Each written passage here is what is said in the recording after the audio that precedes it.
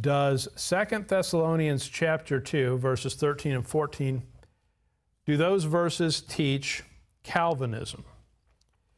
And what I'm going to suggest to you is those verses actually teach against Calvinism. Look with me at 2 Thessalonians chapter 2 and verse 13. But we are bound to give thanks always to God for you, brethren, beloved of the Lord, because God hath from the beginning chosen you to salvation. Now, if you just read that part, you can see why Calvinists would like it. Because look what it says. God hath from the beginning chosen you to salvation. That sounds exactly like Calvinist doctrine, doesn't it? God, before the foundation of the world, He chose who He was going to save. Well, what a clear proof. What did I not do? I didn't finish the verse. I didn't even finish the sentence, right? If you only read part of a sentence, can you change the meaning? So, for example, if the full sentence is, I love you not, and I stop reading after I love you, have I changed the meaning of the sentence by leaving out part of it? Clearly. So now let's read the whole sentence, the whole verse.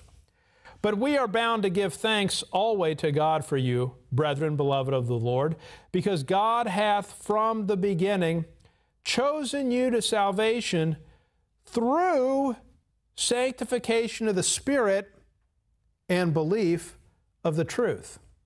So God did choose people to salvation, but how did He do it? Well, He did it through sanctification of the Spirit and belief of the truth, meaning that in order for you to obtain salvation, what do you have to do? You have to believe the truth. And if you don't believe the truth, you are not chosen for salvation. That verse is not saying God chose person A, but not person B. He chose person C, but not person D. That's not saying that at all. What it's saying is God chose to save people through belief of the truth. Look with me at 1 Corinthians chapter 1, verse 21. 1 Corinthians 1 and verse 21. 1 Corinthians 1, verse 21. For after that, in the wisdom of God, the world by wisdom knew not God. It pleased God by the foolishness of preaching to save them that believe. What did it please God to do? To save who? Them that believe. What God did is God chose to save those that believe. Now, how many does God want to believe? All. Because God's will is that all men be saved and come unto the knowledge of truth. God's desire is that all men be saved. But the people who determine whether or not they're saved is each individual, because they decide whether or not they believe the truth. See that? God chose people to salvation through belief of the truth. That means it's up to them. Go back with me to 2 Thessalonians 2 for a minute. 2 Thessalonians chapter 2.